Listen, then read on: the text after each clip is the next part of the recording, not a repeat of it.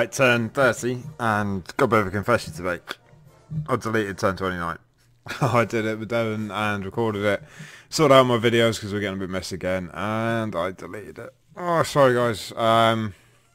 Was it an exciting turn? A couple of little bits, I suppose. Lucky rolls of the dice and what have you. So I'll have to do a recap what happened turn 29. Well, sort of blend it into what happened here. Around Sea House, and then going back one. These Mushka, whatever they call, I can't remember now. Swedish cavalry. They appeared up here. A lot of Russians appeared here. I put some guns up here. Couldn't fire because of a building there, so I moved them there. Slowly but surely bringing reinforcements up. Some more reinforcements did turn up. However, I'm diverting all them towards Seehausen. Around Goldsdorf, it was a case of sorting my lines out. Looks like he's pushing there with the Prussians. And along here, sort of my cavalry out. And that was about it. That was a quick recap. And just judging by here, nothing's changed much, to be honest. He's actually pulled back with his cavalry from the last turn. He did have them down this sort of area here. And yeah, same old in the woods. I brought some artillery forward last turn, so I can unlimber that now. Oof, that's a big old stack, that. Yeah, pushing with cavalry. I think I did have some cavalry there, so he's obviously... And they've disordered. Where have they gone? Okay, and then I brought some more cavalry here just to, because he was bringing up these guns here, so I just wanted to threaten them. So I did bring some cavalry from Dennewitz, the Germans up here, replace them at the crossings. So that's about it. Oh, he's got nice, pretty lines. Right, I'm going to get straight into moving and sort my lines out and then get back to you, I think. Righty-ho, so Schusterberg, just in case tidying my lines really. I'm starting to bring some cavalry up back to that little crevice down here. Can't really see it on the 3D view. And bringing infantry over to protect them with a square. And then I'm going to inch forward. I mean, he's got a lot of cavalry still floating around, just in small pockets, numbers, a bit like mosquitoes or gnats or something like that, but there we go. So bring that square forward. Do have a little bit of artillery up here. We can just sort of take pot shots at him, I suppose. Not with the pop guns again. Okay, and that's about all I can do there, and that's all I really want to do. And again, it's just going to be a bit boring in this woods, taking pot shots at these very sturdy Prussians, because, you know, how many oh, one gun gone. How many shots have I had against them, and they're still there. Pretty much, I'm going to say at least 20 turns, 15 to 20 turns, and they're still there. Fair play to them.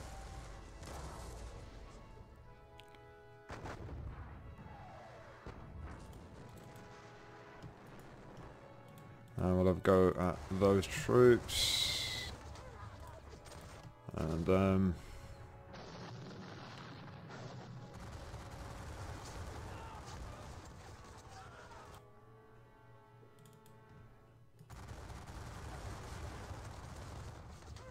much we can do.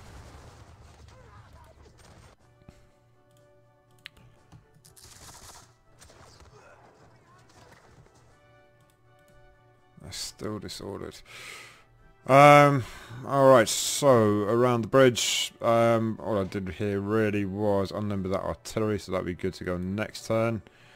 And we can take something. Let's have a go at the guys in Niedersgusdorf.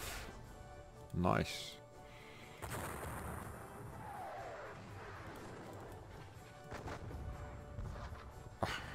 Indirect fire. Never check this howitzer. Always get caught with that one. Where are we got? There's one gun gone there for sure.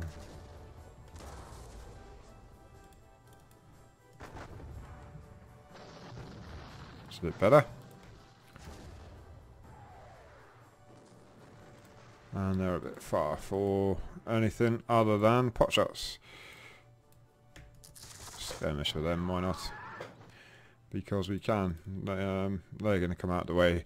All they're good for really is protecting the guns. They're spent. What have we got down here? So down here I moved my disordered, I think even with movement threat disorder off, they still go through a check. It's not as nowhere near as severe, thank God. But basically the proximity, they go through a dice roll to see if they're going to get disordered or not. With it switched off, with it switched on, it is extremely heavy-handed. I think I've mentioned it before in video stories of, you know, 15 plus units disordering for the sake of one cavalry squadron appearing and things like that. Happened to me in a battle as well. Whole Prussian cavalry, reserve cavalry, 1 or 2 squadrons of guard cavalry appeared, and my carefully planned and placed charge, or prospective charge, disrupted, and I got pissed off with it, and I had to say no, sorry, can't play with that anymore. And thank you to the guy who allowed me to sort of vent that. It did ruin the game. It really did ruin the game, but it seems to be a bit better now. And well, the fact we don't play it. Okay. However, I do have some heavy cavalry here. That's where we're at here, and we're going to charge these poor dragoons. Now, I was going to say they should be no match for cuirassiers, but they were. Oh. Okay, square. I'm going to get some artillery in them. Oof. Mind you, canister shot from 6 guns up close, and they've still got 500 odd men. I would be surprised if they're still there.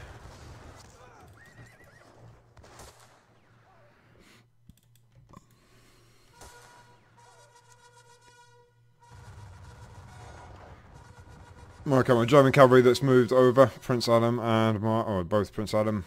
I'm just lining them up just to see what he's going to do here. I do have a little bit of ground. If he sets up that artillery, I've got a bit of ground here they can get into and be protected by. All then come down here, or potentially even threaten the artillery. But we'll have to wait and see with that one. Not going to. I'll tell you what. I will continue it. Just to push them out the way. Oh, okay. What else we got? And just basically sorting lines out. Got a few units are starting to disrupt. These guns are still here. They deserve a medal. Because they've been there for as long. I don't know whether they've been attacked. I would say he has, because they're at 80%. So there's 2 guns gone. Or 1 gun gone. Do my maths right.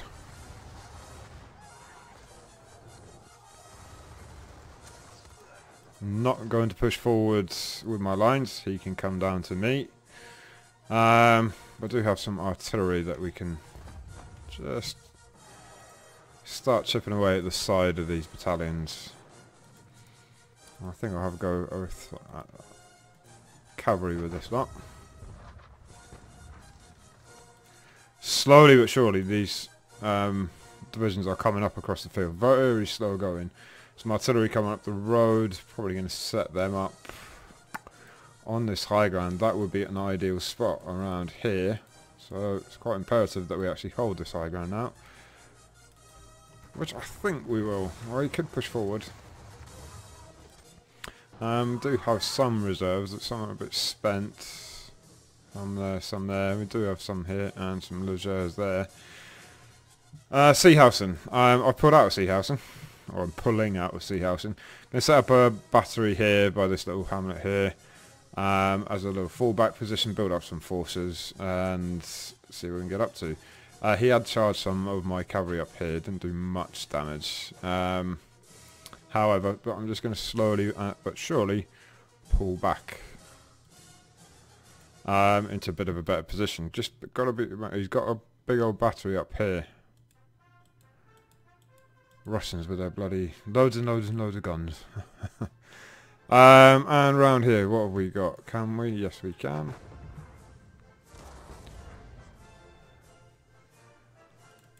Ruskins. So they're going to get here in about 2 or 3 turns, and hopefully I'll get enough forces up. I've got quite a lot of forces coming up there. I'm quite pleased with that. What reinforcements have I got?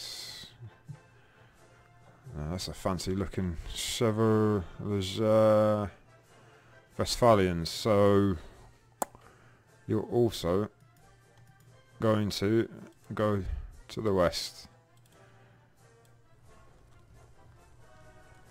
Fancy looking, but they're kind of C quality, so they're not great. So that's where we're looking at the end of this turn 30. I do apologise for the other video. Didn't really miss that much. How are we doing for victory then? So, still on for a minor. Lost 3 leaders, so I've lost another one. I think he was one, if I'm not mistaken, it was just sort of replaced one turn, died the next turn. 10 to 6 artillery. He has lost awful lot of cavalry. Oh, mind you, so have I. And infantry, he's losing that one as well. So it is very evenly poised. It is very evenly poised. We'll have to see. That's quite fragile in the middle round of Goldsdorf. Niedersgusdorf got a strong position there. I think I could hold that. I probably am holding the woods. I think most of the action is going to swing on what goes around Seehausen and Goldsdorf. Breaks my centre, different story. Gets across.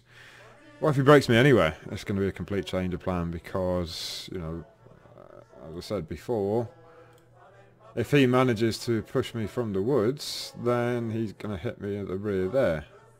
And then he could just basically sandwich all these troops here. And then if he's got something up in, what's it called here? Jutterberg. If he's got any forces there, they can creep in behind as well. I'm quite thin in this area here. I'm not that...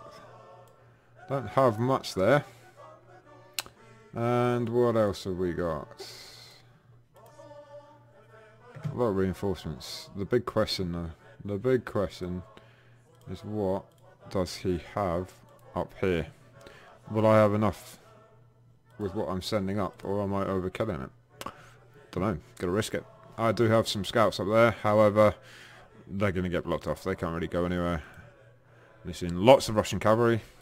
Lots of Russian cavalry, lots of Russian cavalry. Some more Russian guns, of course. You know, what's a Russian corps without 17,000 guns? And he's going to, looks like he's going to fortify Blonsdorf. So, my original plan of going up to this woods, these woods here, that's long gone. I am going to have to hold my own. And okay, NFL. Okay, for goodness sake. Is just everyone playing today, are they? Alright.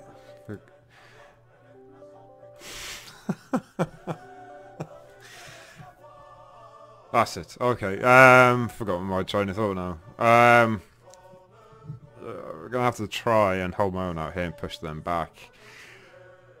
Gotta get concentration and force somewhere for this last half of the game and then push him. That's the only way I would do it. At the minute everybody's getting spread out real thin, as he is though, but then that's just going to lead to a stalemate and it's just a numbers game then. What we do need to do is push him out, because if he starts taking victory points, or victory locations, then he will start to win the points battle. Ekmansdorf seems a hell of a long way away. And this victory point is within arm's reach, but there's no way I can get near it. Jutterberg, I could go across the river. There's a little crossing there. I have an idea. They are going to go across country. And go over one of these little crossings and scout out Jutterberg.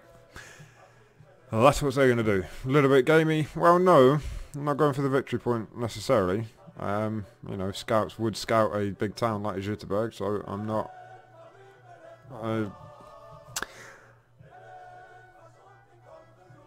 excuse me. I'm not bothered that it seems a gamey function. It's not. It's sending scouts to do scouts' work.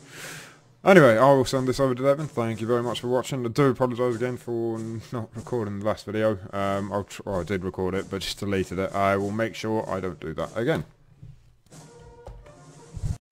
10:31 then, from Devon, and let's see what we got down here. Seahousen's for a start, and he's not following me. I thought he might follow me. He's following up with infantry though, but I'm going to get all my cavalry out there and wait for my reserves coming up along this road. Do have some more coming down here, but they're going to be a while off. So it's going to be a holding job at Seehausen. What we got up here? Russian cavalry haven't advanced either. And what we got here? Just scouts. Oh, a lot of cavalry. So these chaps are going to have to spread out, not just on the high ground. They're going to have to go pretty much up to Mellersdorf as well. What do we got with our... I keep saying Germans now, but there's a lot of French here as well. Golfsdorf, I'm going to say. Did he charge there? Possibly he did. However, I will withdraw them, bring them back, and he's brought a lot of cavalry up. So, I'm going to have to... and some guns. Try and protect my right flank here a little bit more. A little bit weak there. Do have some odds and sods that I might just bring into play. Troops that have routed, disordered, sort themselves out, push them back into the line, and create something in this gap, basically. Cavalry line for a charge. Dragoons are still disorganised there, so I can't use them. I can use 100, but they won't do much. They might do 40 cavalry, 50 cavalry, and 8 guns, maybe. We'll see. Guns are still there. And he's not pushing forward at all here with anything there. He's almost like he wants me to go towards him. Well, I'm not taking the bait. At the minute, anyway. Niedersdorf looks to be the same. Nothing much has happened. He's got some routed skirmishes, some Jaegers by the look of it. And up in the woods, same old. Ah, he did go with his cavalry. They're on for a charge. I'll be charging for charging's sake. And there's still nothing at Jutterberg. Okay. Business as usual then. I suppose hold the woods, sort of skirmish where I can with cavalry, bring my cavalry back into protection of the squares. Take pot shots at whoever I can on the hill. Same with Niedersdorf. Sort out my line on the right hand side of Golfsdorf. There's a bit of a gap opening there, and he's bringing some artillery up. Dennewitz possibly would be vulnerable. We're on turn 31, so we've still got a few to go. Bring my reinforcements up here. I'm going to have concentration of force at Golfsdorf itself, just sort of this area to the northwest. That's about the best place I could hope for. Do have quite a lot of reserves coming up there. All of these chaps are going up towards Mellersdorf now. And yeah, there we go. So I think about that, on moving everyone around. That's what we're looking like, big picture. Really, really spread out. 4 areas that we're dealing with. We're kind of 3 now. Well, no, it's still 4. We've got around Seehausen here on the left, Golfsdorf in the centre, Niedersdorf at the sort of crossings there, and then the woods up here sort of to the west of Jutterberg. So yeah, nice and spread out. We've still got 20 odd turns to go. Let's start with around Seehausen, this area around here then. Well, we've got some combat here. We've got that horse artillery, so we can take some pot shots, just pushing back a little bit. Hopefully they're out of range. Oh no, not selected. I think they are out. Oh no, they're not. Continuing just to bring reinforcements up, basically, and hopefully hold that ground there, and he will do the same. He's getting a big old battery there, Blonsdorf. That's going to be interesting to try and take it. That'll be a lesson in how to take a well-dug-in artillery battery in John Tiller. Almost impossible. Almost impossible. Artillery is overpowered. I don't mean the artillery itself. I mean the artillery men. When you attack them and melee them, even from the side, even if they're limbered up and moving, they seem to be superhuman. So it's very much combined arms. You can't fire on everyone at once, so you've got to draw a feint somewhere. and then come in from the rear or the side. It'll be interesting if we get that far. Seahausen then pulled everybody back, unlimited some artillery, have blocked line of sight for a lot of artillery, but he will start moving, and these two batteries will be able to get some opportunity fire. This one won't, just because I run out of movement points. So I'm going to bring all my cavalry back here, and then slowly but surely wait for some reinforcements, which are on their way, but they're a good 6-7 turns away. Goldsdorf carried on bringing everybody up. We've got some horse artillery here that we can turn on his cavalry. That's exactly what I'm going to do. We've got a big old battery here. That's the only thing that's sort of concerning me. Can't see them good. And these guns on the side of these line troops up here. Still 500 big old battalions. And what I did notice is there's a bit of a gap here, sort of directly north of Goldsdorf, so I brought these troops forward and have to start thinking about having a bit of reserve here, because he could actually, for all intents and purposes, punch a hole through there. And let's bring Duro back and bring up some reserves here, just in case he decides to get a bit smart. We do have 2 reserve battalions that can sort of fill in and punch that gap. We do have some reserves up here as well. These guns, the Indomitable guns that just won't seem to give up. And what else have we got there? Got some line troops that can fire. So I'm actually quite weak on this hill as well. I'll show you what I've done here in a second, after all this opportunity fire subsides. And no defensive fire. Okay, we've got this square, and we'll duly oblige. Canister shots, nice. Gone down to 400 now at least. There's a square there.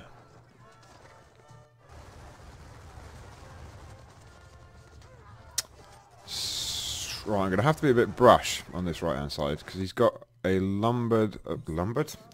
unlimbered artillery battery here that he set up. And that's going to cause havoc on this right hand side. He's getting more there, and I think I'm going to have to risk some charges. I think that's the only way that I'm going to be able to sort this out. I'm not even going to try and pronounce his name. Axamantowski. God. I think we're going to have to risk some charges here. That's the only way. I bet I run out of steam before I get there. I knew it. I knew it. And that's going to ruin these guys' charge as well now. I wish I didn't do that. Is what it is. Bloody Germans. Fields, that's what's done me there. So he's going to turn around, he's going to limber them up, and they're going to get slaughtered. And they're going to get sorted there. So, what can I do about this? Filling in the gap with these odds and sods, I'm bringing them up, but they're just going to get slaughtered, as I said, by these guns. Very well placed, Evan. Case of reinforcements coming up, but they're a long way away. Can't really press a feint anywhere because I'm so thinly spread. I'll tell you what. You're going to go on a suicidal charge. Oh God. One reason I don't like... Oh God. One reason I don't like phases, sorry, unphased play, is because of that. A cannon or a battery like that in 10 minutes, let's say it was a little bit further back, in a 10-minute turn, or even 15-minute turn, it wouldn't fire that much. There'd be so much smoke, confusion. At least with phases you get one defensive fire, and that's it, which is a lot more realistic. But well, there we go. It is what it is. It's the nature of the beast, let's say. And what we're going to have to do now is try and sort out this mess. It could have worked out. I could have pulled it off, but it just didn't. And Axeman whatever his name is responsible for the death. That's all on him, of many dragoons. Right, let's get some payback up here with our artillery.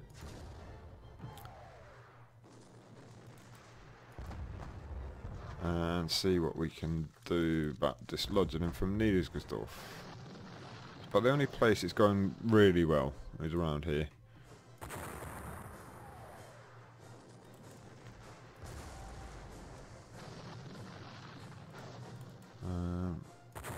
Guns there.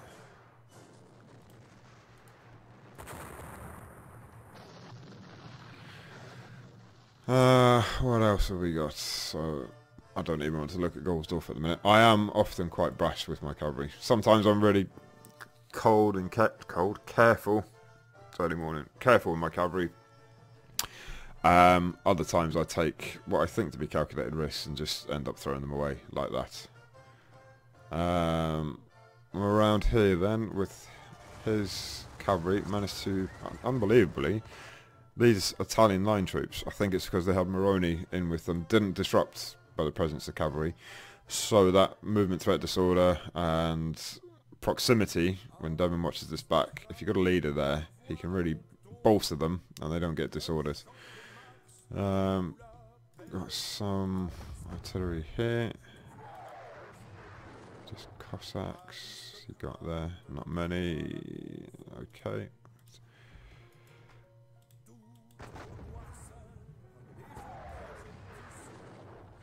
And managed to get these chaps into a position, hopefully, to charge next time. Again, run out of points there, so you might come there, but they're in a position to charge the next time, which is good. 5 guns, might as well fire on some more cavalry.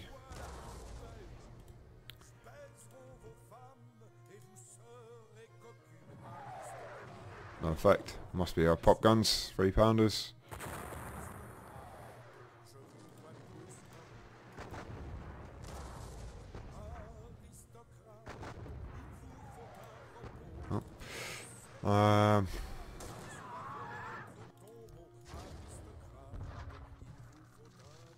What else we got? Another opportunity fire up here. And he did write some more skirmishers. I think he was just firing on them continuously, I would say, with artillery, which tends to be a bit of a waste. I mean, I do it from time to time just to have something to shoot at, but as an overall strategy, I wouldn't recommend it. It's unnecessary.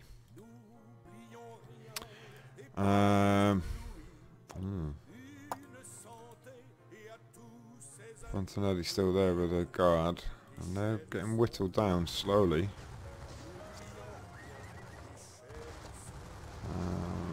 What else we got? Okay, what else have we got around here? I think that's about it, really. I'm going to carry on my little mission around the river and come up to the road then. And I'd say that's about it, really. What are we doing victory-wise? Minus a lot of cavalry. Both being brash with our cavalry, by the look of it. 3 leaders. Still on for a minor victory. Numbers creeping up though, both sides. I'd say for him, my artillery is taking its toll, especially around Niedersdorf. Dodgy ground here. I'm probably I wouldn't say worried, but the most concerned about this area around here on my right flank. A, because that cavalry charge was useless. They're not going to get any protection. I'll bring them back down here.